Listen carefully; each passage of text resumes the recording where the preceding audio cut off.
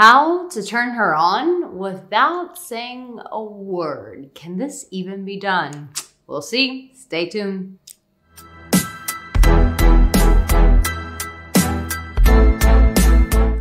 Well, hello and welcome. My name is Arica Angelo, and I'm really glad to have you here. I help men become the kind of man that women cannot resist while, here's the thing that you can't miss, while not losing yourself or her. Because what's the point of doing all the work if you lose a girl or you lose yourself in the process? So, and if you're a subscriber, thank you so much. Thank you for being here. It means a lot to me that you keep coming back. And if you're new here, make sure that you subscribe and turn on the bell, because at the end of the day, my advice can really save you a lot of time, effort, and energy. You don't want to waste energy getting it all wrong. So just hit subscribe, and YouTube, when you turn on the bell, it'll let you know, hey, she's got another video coming. So how do you turn her on without saying a word? Here's what it is. It's your demeanor and your posture. When you're on a date with a woman and she's talking, or you meet a woman in a coffee shop, what many men try to do in these scenarios is they try to talk too much. A lot of times guys will come to me and go, well, what do I say? And what do I do? And what is this? And when you talk so much, what you do is you give her an energy, you give her a presence of neediness, and I am trying to prove myself to you, and that turns her off. So you want to do just the opposite. What you're going to do is you're going to stare at her up and down. And as she's talking, occasionally you're just going to look at her like this. Yeah, tell me more about that. What are you doing there? So here's the thing. People, we need to fill in the gaps. When someone else is quiet, it makes the other person talk more. They do this in negotiating, as in coaching sometimes, or your therapist. You know, everyone will keep that awkward silence, and the other person innately feels like, I need to disclose more. So when you're being quiet and observing her, it puts her in a state of like, I need to keep talking, otherwise it's going to be awkward. You are cool as a cucumber. You're okay with her needing to talk, because what you are showing her is that you are a strong man, keeping your composure. But what you're doing when you occasionally, I'm not saying the whole time because you don't want to come across as a creep, but when you occasionally look at her like this, and you know, some guys have the little licking the lips thing down, or the little, I'm watching myself to see if I'm doing it right though. It's not overtly saying, I'm going to eat you, but it is saying to her, I'm going to eat you. So you're not coming out and saying, I'm going to eat you, but it's overtly saying that. And so this really turns a woman on. Why?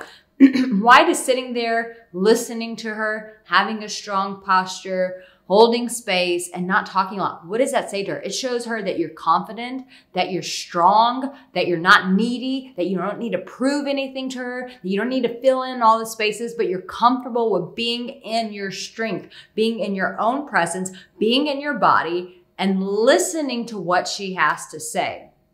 And as you're communicating that strength, which tells her, okay, this is a man. This is an emotional warrior. This is an alpha male. Like, I'm not just messing with some insecure guy who has to talk so much, but this is a very strong man. So just in that demeanor itself, it turns her on.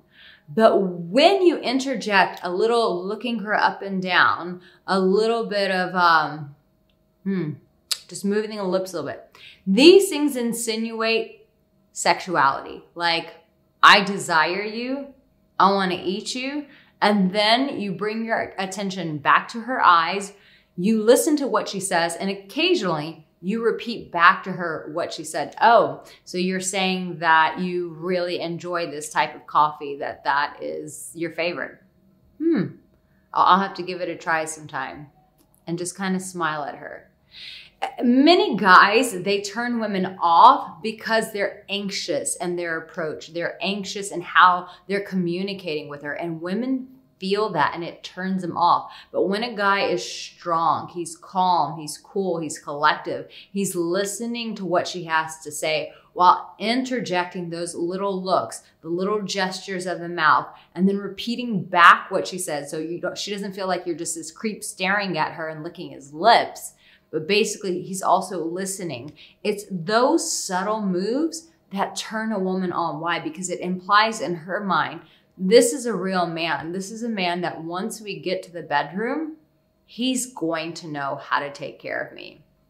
Listen, if you're new here and you've never worked with me, in the description, you can click the link that says work with me, or in the comment section, I highly suggest that you do that. And thank you. Thank you again for being here. Guys, you have what it takes. You got it. You know, some of you guys, this is my last bit of advice for you. Some of you guys, it's a subtle less is more. And if there's anything that you've taken away from this video, this is what I really want you to grab, is that sometimes doing a lot less is actually more. For my more anxious guys, my more insecure guys, my guys who just, you know, you kind of get really nervous in front of a woman, I know your innate reaction is to want to do more, to say more, to fill in the gaps.